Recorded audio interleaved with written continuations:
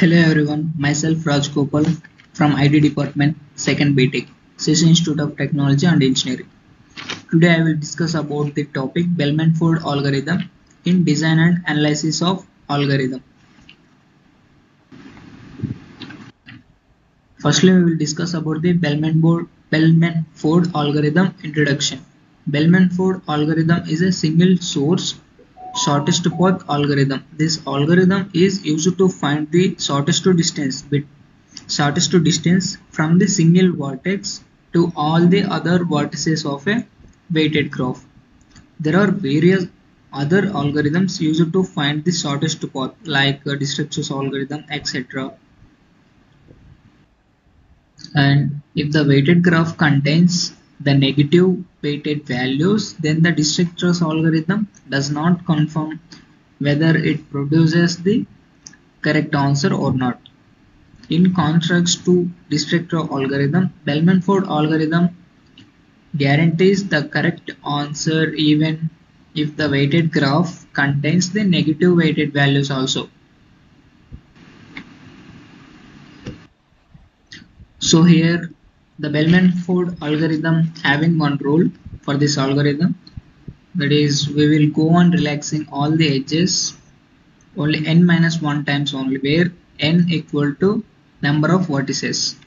Here where relaxing means how we will update the distance between the u and v, and we have one formula: if distance of u plus cost of u comma v less than distance of v, then distance of v equal to distance of u plus cost of u comma v.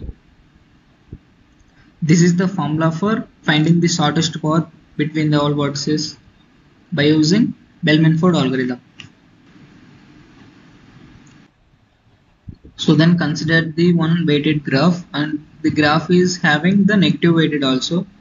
So Bellman-Ford algorithm is a single source shortest path. So we'll consider as A as source, and the distance between source to source A is 0. So then we will write all the edges is here. So from checking the all edges, we will update the distance between the all vertices. So first we will check the A to B. The distance between A to B is 4, and the A is having A. So 0 plus 4 is equal to 4. So then we know that all the vertices is having the weight is infinity. Initially there is infinity. After checking this, we will update the all vertices. So first we will check the A to B. So 0 plus 4 is equal to 4. 4 is less than infinity. So here update it here. So this is 4. And then the direction between A to C. So A to C is the distance is having 2. We will see here that A to C is having 2. So the A is having 0. So 0 plus 2 is 2. So 2 is less than infinity. So here also updated 2. So then we will check the B. So B is having the direction between B to C and B to D and B to E also. So first we will check the B to C. So the distance between B to C is 3. So B is having 4. So 4 plus 3 is 7. So C is having 2. So 7 is greater than 2. So we don't need to update here. So next check the B to D. The distance between B to D is 2. The B is having already 4. So 4 plus 2 is 6. 6 is less than infinity. So here we will update infinity. 4 plus 2 is 6. So next check the B to E. The distance between B to E is 4. B is having 4. So 4 plus 4 is equal to 8. So 8 is less than infinity. So here also we will update. It is cancelled, and here updated to 8, and then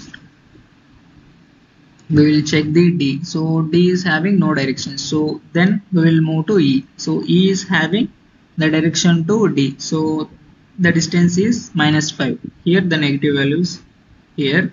So E is having 8. So 8 minus 5 is 3. So 3 is less than 6. So we will update here. 3 is less than 6. So it is 3. So here we will check the all vertices, and this is the first iteration, and we will check the another iteration also, and means second iteration.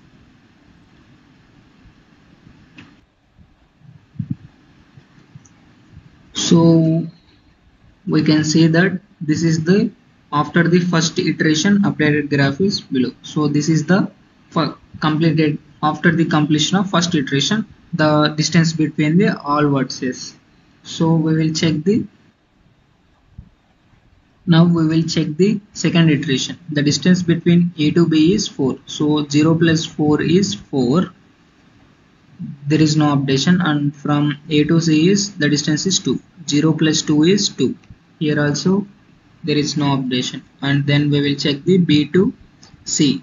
B is having 3 directions: B to C, B to D, and B to E. So first we will check the B to C. The distance between B to C is 3, and the B is having 4. So 4 plus 3 is 7. 7 is greater than 2. So there is no updation.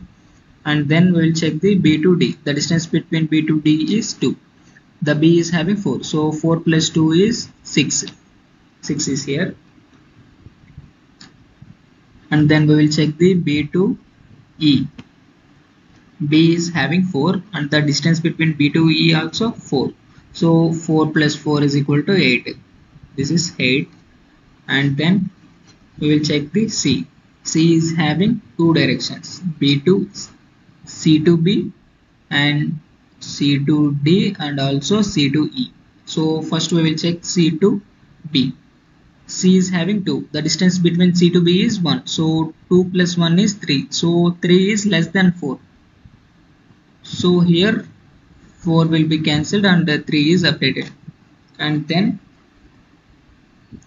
C to D we will check. So C is having 2, and the distance between C to D is 3. So 2 plus 3 is 5. So 5 is less than 6. So here the updation is needed. So 6 will be cancelled here. So then 6, and here 5 is there. And then C to E. C is having 2, and the distance between C to E is 5. So 2 plus 5 is equal to 7. So 7 is less than 8. So here updation is needed. So 8 will be cancelled, and 7 will be there. And then we will check the direction between D. So there is no directions between D to, so we will forward it to E. So E to D we have. So the weight is having -5. So E is having 7. So 7 minus 5. 7 minus 5 is 2. So here we have 5. So 2 is less than 5. So here the updation is needed. So the 5 will be cancelled here. 2 is updated here. So this is the second iteration, and we will check the another iterations also. So this is the third iteration. So here by checking all the vertices, there is no change in the distance as like in the second iteration. So there is same distances by checking these edges.